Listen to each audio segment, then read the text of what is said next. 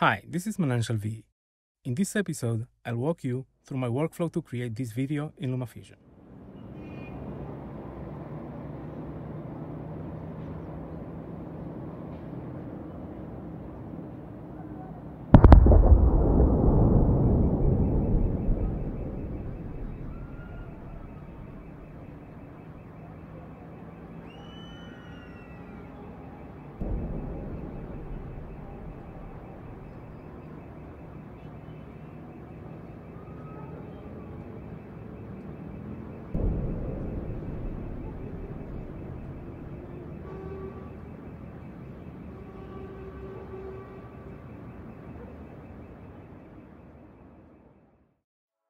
The video was created with clips from Storyblocks and using only LumaFusion. I started with a general idea of showing how smoke or a plume can be masked in LumaFusion. The challenge being that footage of smoke usually includes solid areas together with soft and semi-transparent edges. This is the video that we'll be using for this tutorial. Notice that the background is black. The video already includes a defined mask. In my experience, the best way to isolate and show smoke in LumaFusion is by using blend modes and a mask. Here are the masking results of Chroma Key, Luma Key, and blend modes together for comparison.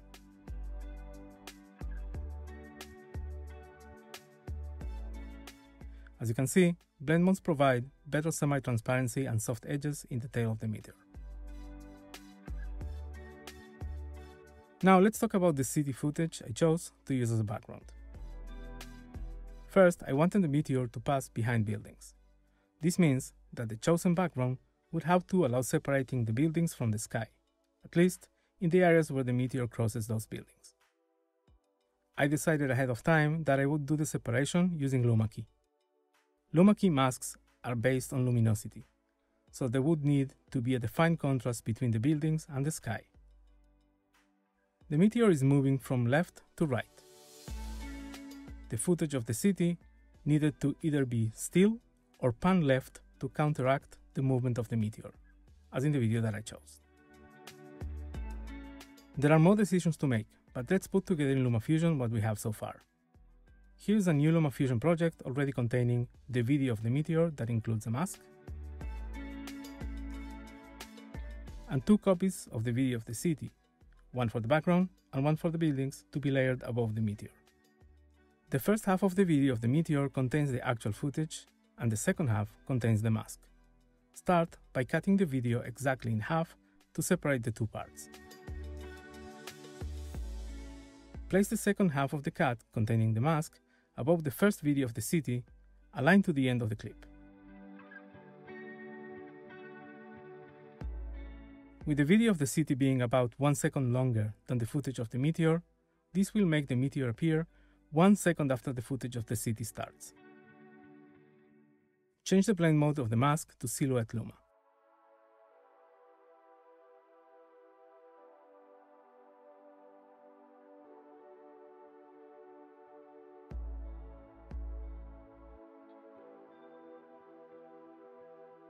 Position the mask so it appears in the sky, crossing the tallest building.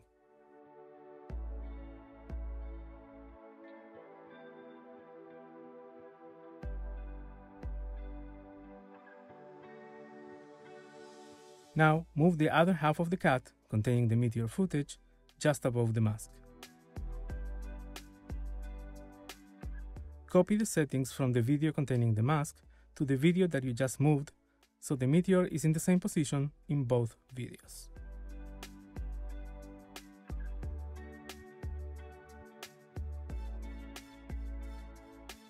Edit the video of the Meteor and change the blend mode to linear dodge.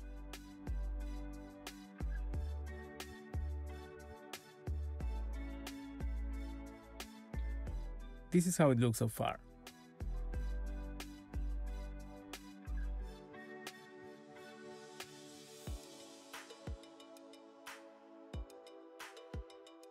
Now let's make the Meteor appear behind the tallest building.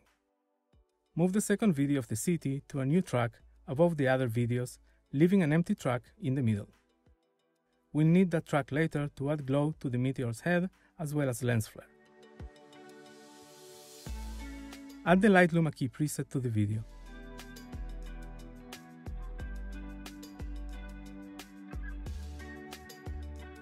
Adjust the setting of the mask to key out the sky.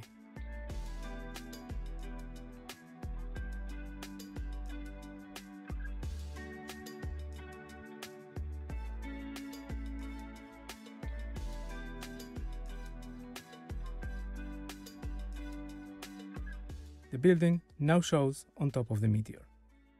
Watch the result a few times to make sure that the mask works for every frame in the video. Now, color grade the buildings, the Meteor, and the sky as you see fit. This is how it looks after my color grading.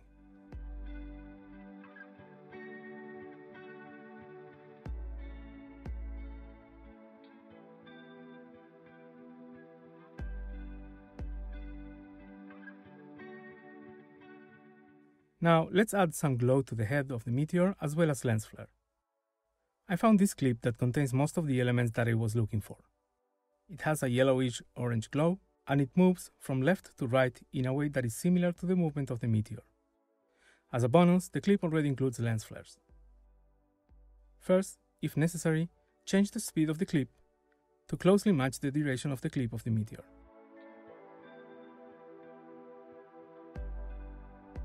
Move the clip to the track that was left empty, aligning it to the end.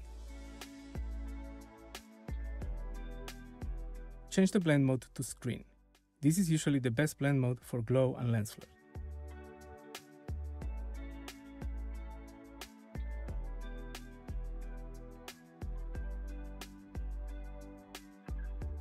Adjust the position so the glow appears inside the head of the Meteor. You may need to add keyframes to match the movement of the glow and the Meteor.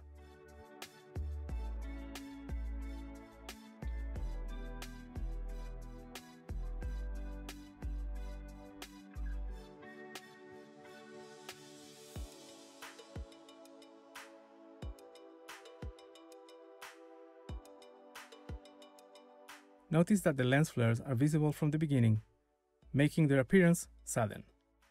This can be eased by adding a fade-in transition that makes the glow and the lens flares progressively stronger as they enter the screen.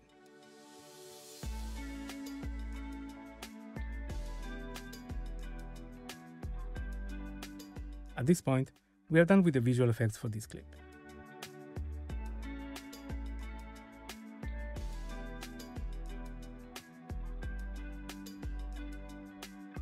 Next, I wanted to show two additional views of the Meteor moving across the sky. Here is the first of the two additional views.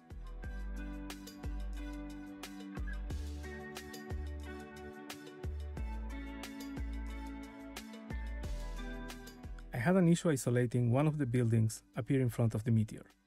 I resolved that by adding an additional layer without the Luma Key mask. The new clip is cropped and adjusted with keyframes, so only the building with the issues shows.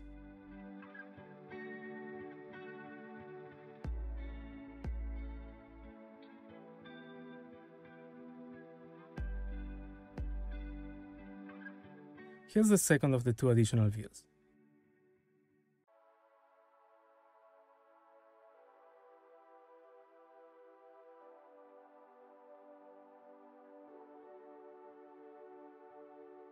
Now, let's add a 5 seconds establishing shot as the first clip before the Meteor appears.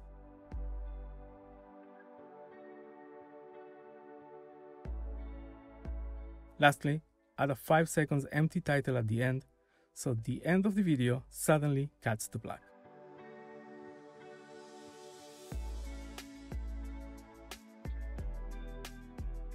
We are done with the video effects portion. Let's talk about sound effects now. The first sound effect to add is an ambient city noise. This effect will run for the entirety of the video.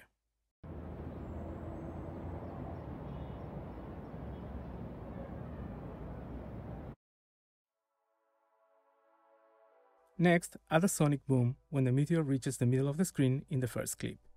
This helps convey distance. It takes almost 5 seconds from the moment the Meteor shows on screen to the moment you can hear it.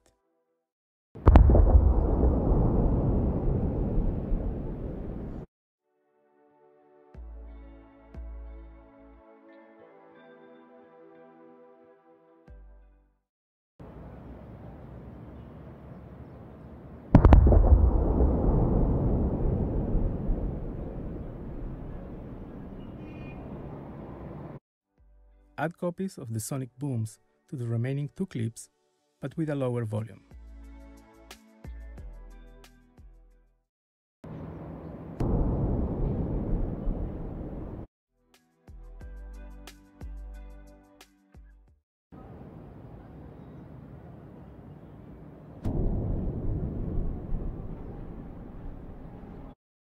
I wanted the first sonic boom to trigger car alarms. Place the car alarm sound so it starts as the first sonic boom is dissipating.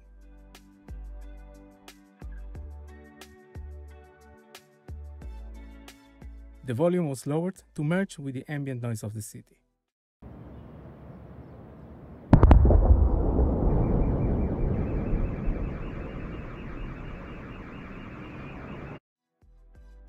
Next, a clip of screams was sporadically added starting after the first sonic boom. Each scream has an altered pitch, so they all sound different from each other. As with the car alarms, the volume was lowered to merge with the ambient noise of the city.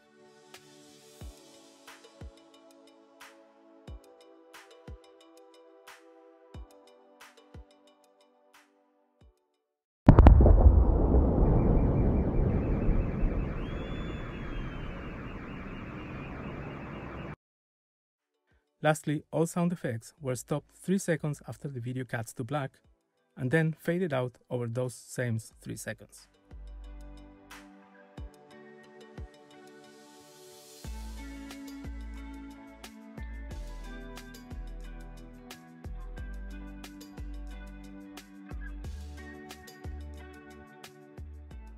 This is how it looks altogether.